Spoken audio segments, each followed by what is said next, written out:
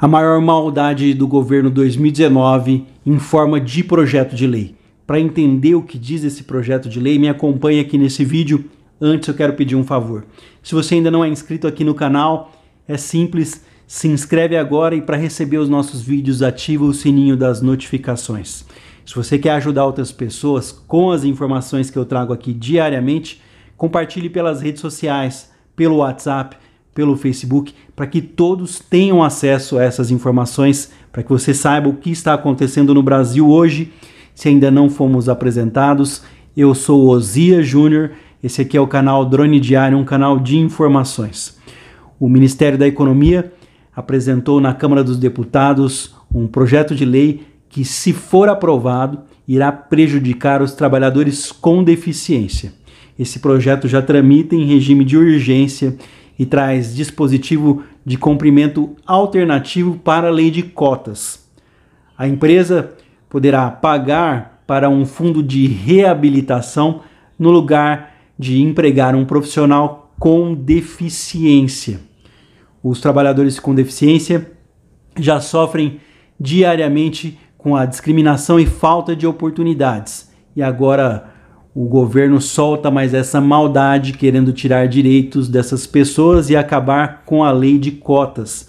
Uma denúncia feita por José Roberto Santana, bancário e dirigente sindical.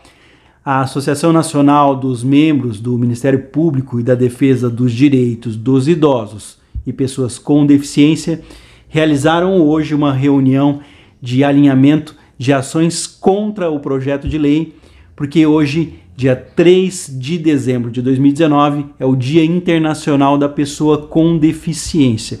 Essa reunião foi às 14 horas na sala da Comissão de Defesa das Pessoas com Deficiência na Câmara dos Deputados. Então, portanto, existe um grande apoio para que seja feito algo em relação a esse texto. Texto esse que, quando foi feito, não foi pedida a opinião de nenhuma dessas associações de pessoas com deficiência. O texto viola a Convenção da ONU, pois apresenta ao Congresso Nacional projeto que alterará significativa e negativamente a vida de pessoas com deficiência, sem que suas instituições tenham sido ao menos chamadas para participação aí na hora de elaborar esse texto. Ninguém foi avisado. Esse texto prepara a imposição de que todas as pessoas com deficiência, mesmo as que ainda não tenham condições para tanto, sejam obrigadas a se reabilitarem, ou melhor, se habilitarem, para que no final fiquem sem seus benefícios caso não consigam trabalhar ou manter os seus empregos. Se for levada à reabilitação e essa pessoa não tiver sucesso, ela vai perder o seu emprego. O texto também destrói a cota de pessoas com deficiência no mercado de trabalho, criando excludentes que dificultam para que o Ministério Público, auditores fiscais, façam fiscalizações periódicas para verificar se esses trabalhadores estão tendo os seus benefícios garantidos.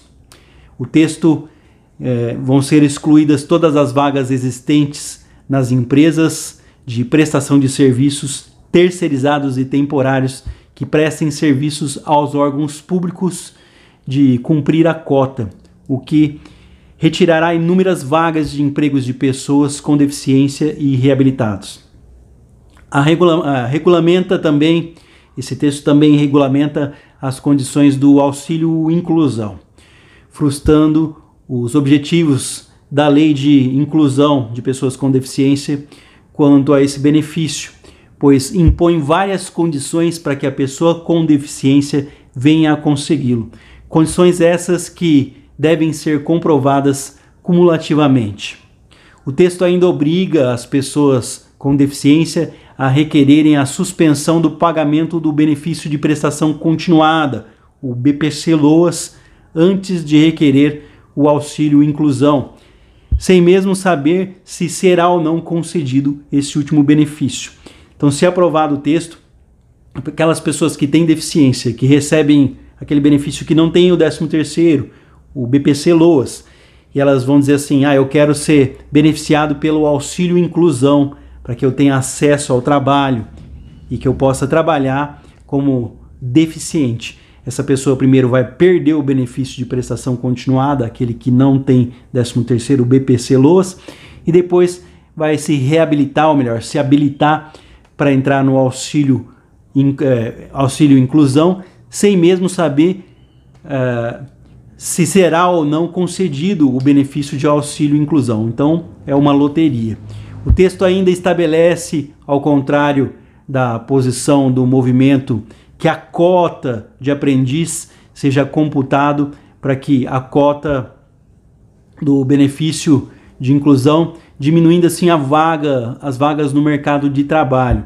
O texto também exclui direitos das pessoas com deficiência de manter o benefício de prestação continuada, o amparo social da Lei Orgânica de Assistência Social LOAS, com o salário de aprendiz até o limite de 2 anos, até que tenham certeza que consigam manter o seu emprego. O texto ainda estabelece que novos critérios de manutenção e revisão de auxílio inclusão sejam realizados através de ato do Poder Executivo, violando a lei que garantiria os benefícios para as pessoas com deficiência. Mesmo criando o benefício de auxílio inclusão, estabelece que ele somente será pago em determinadas condições orçamentárias, o que frustra totalmente a garantia de tal pagamento. Todos os empregados que estiverem recebendo o benefício por incapacidade temporária para o trabalho, mesmo que insuscetível para sua habilitação ou reabilitação, deverão ser submetidos ao processo, portanto, de reabilitação profissional para o exercício de outra atividade que não seja a sua, ou seja, a pessoa vai ter que fazer uma reabilitação para fazer uma atividade diferente daquela que realizava antes de se tornar aí uma pessoa sem condições, mesmo que venha a ganhar salários bem inferiores que o cargo ou função anterior proporcionava, sendo um completo desrespeito à condição da pessoa que está doente e incapacitada. Imagina só, você ficou incapacitado, vai ser obrigado a ser levado a uma reabilitação profissional para ter acesso a uma outra profissão e com isso ganhar menos. O beneficiário de qualquer benefício de previdência terá a obrigação de acatar o direcionamento de reabilitação sob pena de perder o benefício. Impede também o texto a aplicação da cota nas atividades que tenham jornada menor que 26 horas. Jornadas essas que são ideais para as pessoas com deficiência. O texto também revoga o artigo que obriga as empresas a despedirem as pessoas com deficiência quando atingirem aí a sua cota. Mais uma vez, esvaziando a cota do artigo de lei 93 da Lei 8.213 de 1991. Esse texto permite que uma empresa troque a contratação de pessoa com deficiência pelo pagamento de multa equivalente de 2 salários mínimos durante 3 meses, multa essa que será dirigida a um programa de habilitação e reabilitação física e profissional. O texto ainda permite também que a empresa cumpra sua cota em empresas aí diversas. Então permite que a empresa cumpra sua cota, não na sua empresa, mas também prestando essa reabilitação para outras empresas. Resumindo, é o fim das cotas para pessoas com deficiência e aquelas pessoas que recebem um benefício por deficiência, elas vão ser obrigadas a passar por uma reabilitação profissional e vão ser redirecionadas ao mercado de trabalho de forma forçada, tendo ou não condições para exercer uma outra atividade profissional. Não sei onde isso vai dar, como eu disse, hoje, dia 3 de dezembro de 2019, já houveram reuniões em Brasília de sindicatos e associações em defesa de pessoas com deficiência que vão entrar com certeza com uma ação para que seja impedido de ser aprovado esse projeto de lei. Daqui a pouco eu venho com mais informações para vocês. Não se esqueça, não é inscrito no canal, já se inscreve para ajudar e compartilhe essa notícia nas redes sociais para que todos fiquem atentos ao que está acontecendo.